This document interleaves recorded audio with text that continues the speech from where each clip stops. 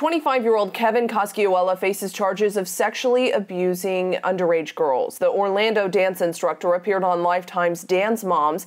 Investigators say they found signs of manipulation and sexual battery on two teenage girls who took lessons with Cosciuela. They say he asked them for nude photos, and one girl told investigators he could be scary if you didn't do what he asked. According to the arrest report, he brought a girl to his home and forced her to perform a sex act on him. The girl told another dancer at the studio who said she had similar encounters with him.